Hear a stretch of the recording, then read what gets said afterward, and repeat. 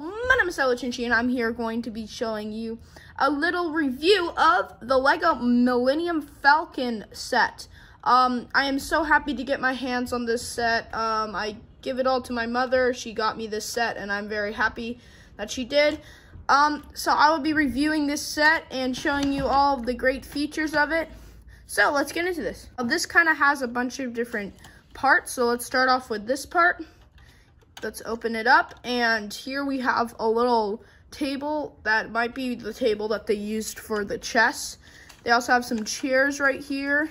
Here's the chairs on the other side. It has some cool prints. Here's the sticker. And yeah, this set has a lot of stickers. Luckily, this piece is a printed tile or a printed shield piece.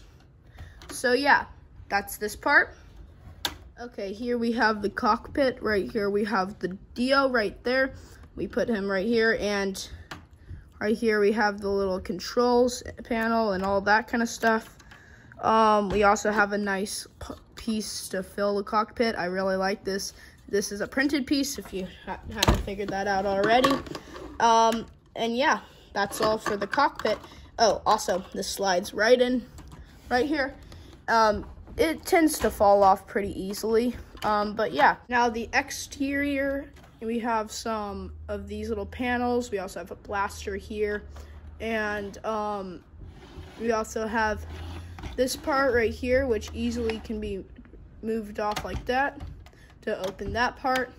We also have some perfectly round tiles here, and overall the exterior is pretty nice.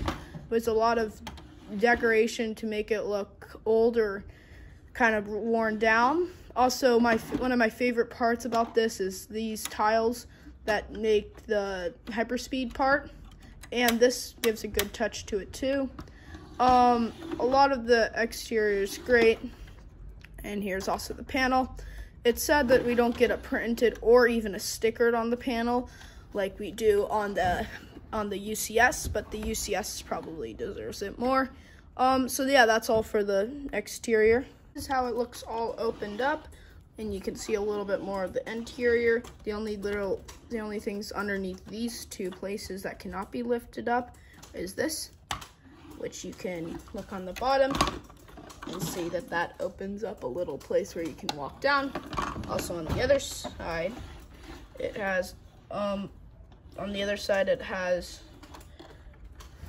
nothing, so you can't really open up anything, but there is a little wrench, as you can see right here. So you can put the wrench there. Also, I opened this up. You can put storage in here, close it back up, open it however you want. That's pretty much all for that. Now I'm gonna go on to some play features. Okay, one of the play features you can do is if you press down right here, it will shoot a missile. Same with on the other side. I don't even know where those went, so it might be lost forever, but I hope not. Anyways, that's one play feature. You can also easily hold it up. It's quite heavy. You can just play around with it that way. Also, if you flip it over, you can see that there is a blaster inside. This can blast around. Well, it can't shoot anything, but it has good movability, and it does tend to fall off, like these parts. Also, this can hold, these four things hold it up. So when you put it down, it holds it up.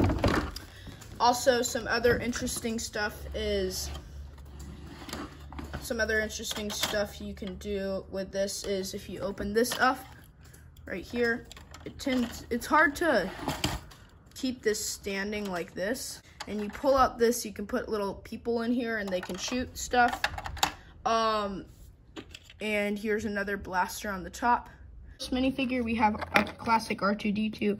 This is the same R2-D2 in most sets, and not much special about this. There's right here, there's the eye thing, and let me focus, and some details on the chest part, I kind of wish they had some dual molded stuff on the legs. But yeah, that's all for R2-D2. 3PO, this is much more interesting to R2-D2 because I really like the chest, how the wiring, and this is the same C3PO in most sets, except for that one poly bag that has the red arm C3PO. So yeah, this is C3PO. Going on to the next. Chewbacca. He has a crossbow right here that can shoot. He also has his really feels really good to like move your hand across it. His chest.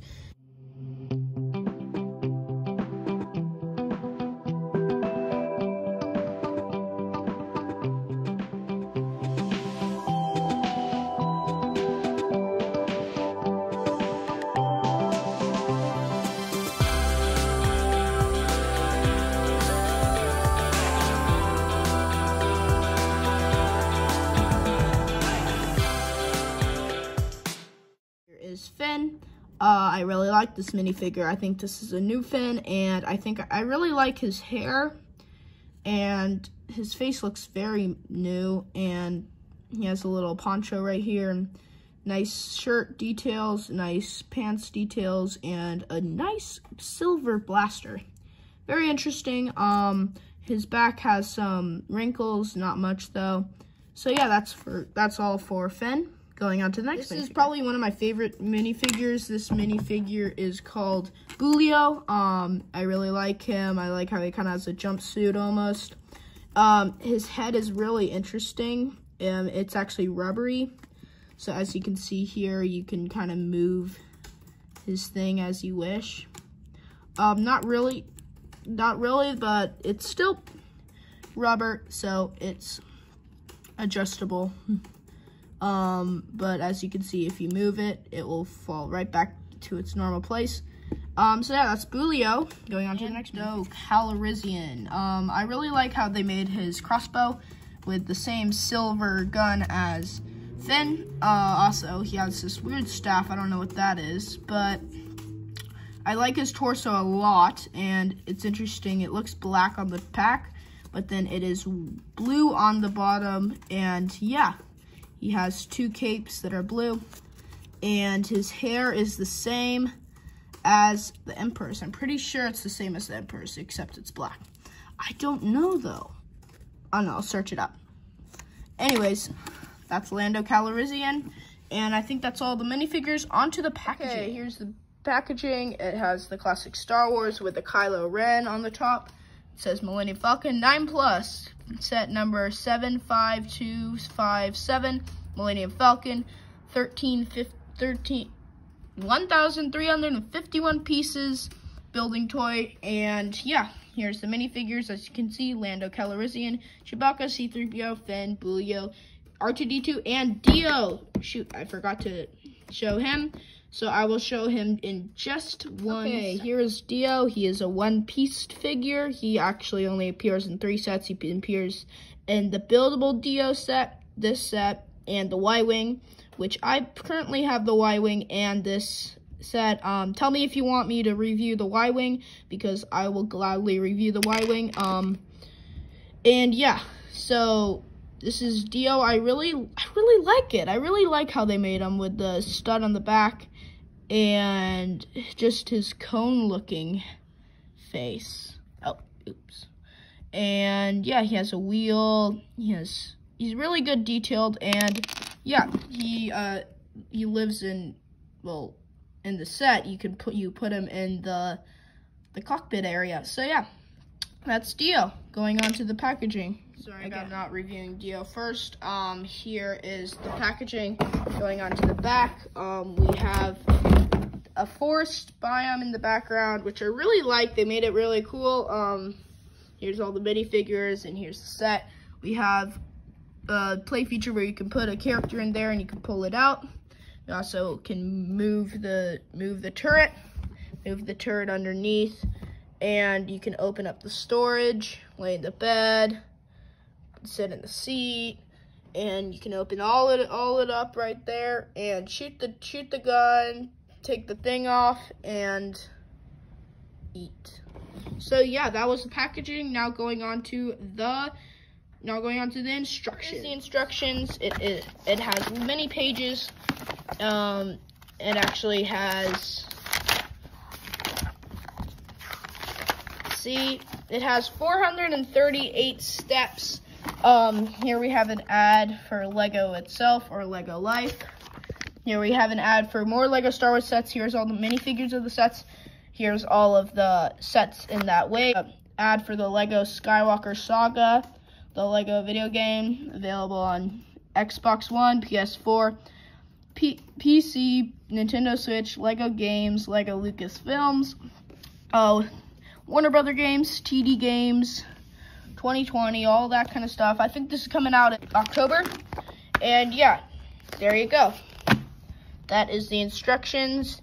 I think that's all for this. And yeah, thanks for watching this review. Let me know if any of the things I mentioned in here you want me to review next, because I will gladly review them. And thanks for watching. Hope you enjoyed, and peace out. Bye.